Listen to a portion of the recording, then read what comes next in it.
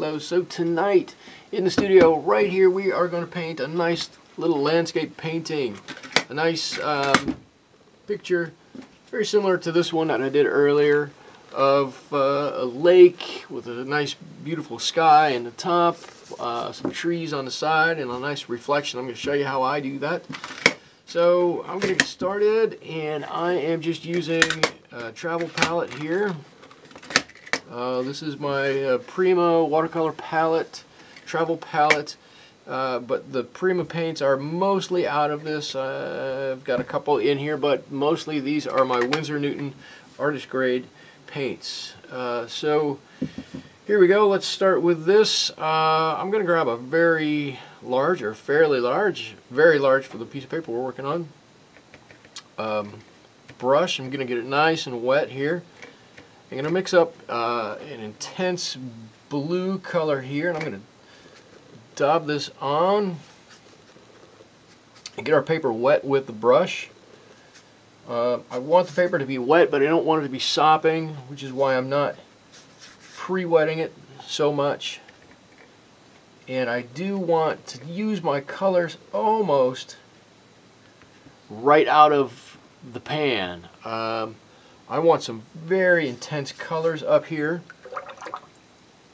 and I'm going to try to reflect them to some extent down here in the bottom. Maybe something like that. The only thing I need to do is make sure down here in the bottom, well, let's start over on the bottom here. I need to make sure on the bottom here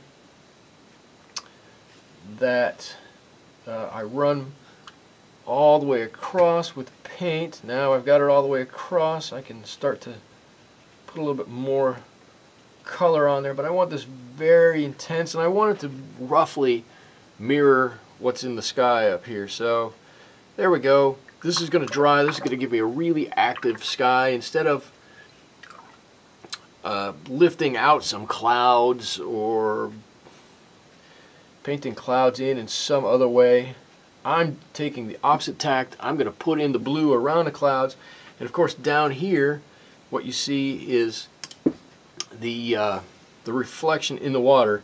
Somewhere right around here we're going to have our horizon line, and now that I've got my sky, my reflection on here, it's all kind of mixing around. What I want to do is dry it off a little bit. I'm looking at it. It's still pretty shiny, pretty wet. I need it just to be at that low gloss stage. So give me a second. I'm going to shoot it with this. There we go, right in the middle. I've just got, where did my brush go? I've just got a little bit of a sheen here. That's just about right. I'm hoping you can see what I'm doing here. There we go. I'm going to take a little bit of this light green and a little bit of ultramarine, and I'm going to mix a green up. This is going to be for some trees, my tree line, my skyline here, and I'm going to put it right down here. If I've done it right, these are going to melt and run out a little bit. Okay, if I didn't get it too, if I put it on and it's too wet, it's just going to go everywhere. Tried to give it a second. I want that to spread out. That's going to be the distant shoreline. That's going to be way out there in the background, kind of maybe in the fog a little bit, but way out there. Maybe not in the fog, just far enough. Maybe when it dries off a little bit more, we'll put just a little bit of a line in there to indicate a shoreline. Maybe you can just see that. And while I'm waiting for some of it to dry here, it's still quite wet, I'm going to mix up a little bit of ochre, a little bit of my raw umber here, and these two are going to be the basis of the soil of my, I guess, isthmuses, my two shorelines on the sides that are going to come out. Okay, it is just a little bit too wet for me to do this, so let me give it just another shot here. Okay, we're almost there. I'm going to go back. I'm going to take a bit of my green and a bit of my shoreline color. If I think that this is the color of my shoreline here, it's probably the color of my shoreline all the way back here. And I'm just going to dab in. This brush is a little thick, but it'll work. We'll go with it. There's my shoreline. It now starts to look like trees on both sides of that. And we're going to let that be. We're going to start building a couple of things that are coming from the sides here. Alright, so I'm going to take my color and I'm going to go right here with it. You just have to decide where you want it and how far you want it to come out. That's pretty good. I'm going to go on the other side. We're going to go just above it, maybe halfway in between the two, and parallel. Now it's got to be, everything's got to be straight on here. So because our water line and our water's sitting in our lake flat, just this way. Alright, so now we've got those. We know this is something coming off from this shore, this is coming off from that shore, and we're going to cover all of the ends of this up. We're not going to see that. So I'm going to mix up a nice green color. The dog's running away from me over here. I'm going to mix up a nice green color, and I'm going to use my, just go back to my big brush, and I'm going to try to scrape in, push in, just some tree shapes. And as we get further out towards that point, they get smaller and smaller. So basically we're making a triangle, if you want to think about it that way. There we go, and right over that deep blue, but we don't want to go over, we want to leave as much as we can of that shoreline color, that ochre and umber color there. I'm going to do the same thing on this side. Maybe I'm not going to grow quite as quickly over there. There we go. I just won't need to get past my distant shoreline. There we go, and kind of match that on the bottom in the reflection. There we go. In fact, I'm going to pull this one out just a little bit more. There we go. We'll add that shoreline in a second. Alright, so already you can see we've got something in the distance, we've got the two things in the front. Now what we need to do is we've just got something with some nice green colors here, and because we've gone over top of our sky, especially down here and down here, we've got these nice dark blue colors in there. I'm going to mix a little bit of a darker green in with my Windsor green, and I'm going to dab in some points in here. Maybe these are shadows in that tree line somewhere. And if you do it on the top, you've got to do it on the bottom and on this side too, something like that. There we go, and I am going to throw in some of this burnt umber. Just, I don't want it to be all green over here. It looks like I've actually got a little too much paint here. I'm going to sop just a little bit of that up right on the edge. And it should flow back there. I see we're a little wet in here, and our colors are running out just a little bit. So everything we do from here on out is going to be very dry. I'm going to drop in just here and there, and it's going to run out on its own. Some of this burnt umber color, maybe a little bit of raw umber in there. Just touch here and there. Let it run where it wants. It's still pretty wet, probably a little bit more wet than we want. But that's okay, we'll deal with it. We can always stop when we need to. Put that back in. Actually, I want to, I'm going to bring that, I don't want any voids right on my shoreline. There we go.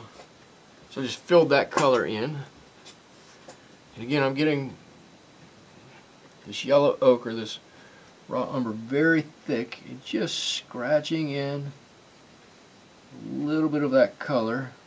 There we go. In fact, you know what? I think I know what'll be better than this. Right here. I'm going to pull out some watercolor pencils. I'm going to use, I don't know what any of these are. This is a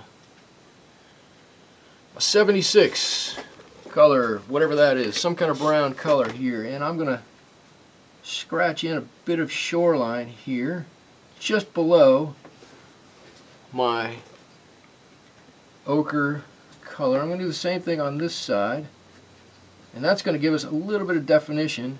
We can do that with a watercolor pencil because it'll flatten those edges out for us. There we go. I didn't mean flatten, I meant smooth out. It's going to blend those edges out for us just like that. And I'm going to take a little bit of, I don't know what color blue this is. This is a number 3 blue. Nothing on my box here. This is a number 3 blue. It says here. I have an indication of a number 3 blue there. Neither of them say what color blue they are.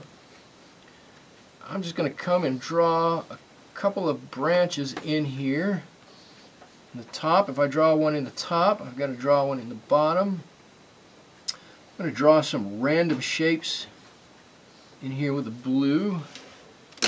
Alright, I'm going to switch to a 50, which is some kind of light green. I'm going to scrape in some colors. And I know you can't see all of these, but when I'm pushing down with this pencil onto the paper, it is making little marks, and that paint is going to settle in there just ever so slightly.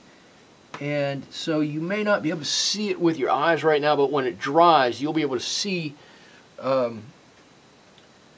where it's settled right into those, and that's going to help us out in the long run.